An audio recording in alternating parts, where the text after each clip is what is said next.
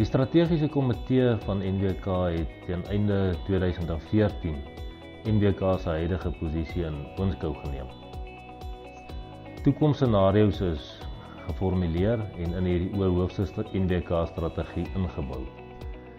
Daarna is elke departement en filiaal se bestuurspanne betrek om hulle eie strategie, maar ook belyn met die NWK oorhoofse strategie te ontwikkel. Teen Februarie 2015 het NWK se direksie die 2020 strategie goedgekeur.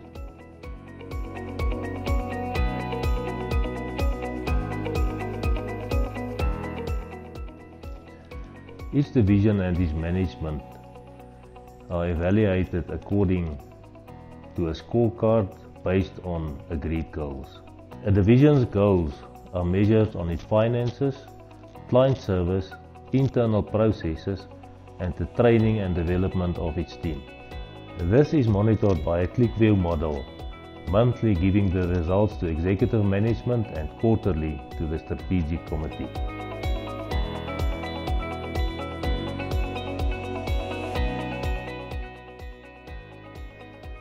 Die besigheidsstrategie afdeling het click-view sagteware gebruik om 'n finansiële model te ontwikkel.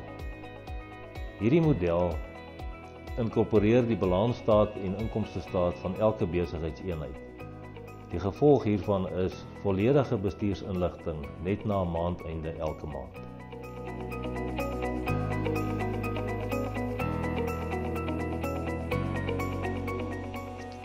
Only 10% of companies are successful in implementation of their strategy. To my view, there are 4 pillars to ensure successful implementation of strategy. The first one is commitment, then communication, measurement and celebration. Commitment from executive management and each other management team are important. Communication of the strategy is important that every employee knows the strategy. The measurement of goals speaks for itself, because if you don't measure, you don't know if you are making progress in the implementation process. Celebration of achieving the goals keeps the momentum of the implementation process. In conclusion, a strategy, even a good one, doesn't implement itself. We, the employees of NWK, are responsible for successful implementation of the strategy.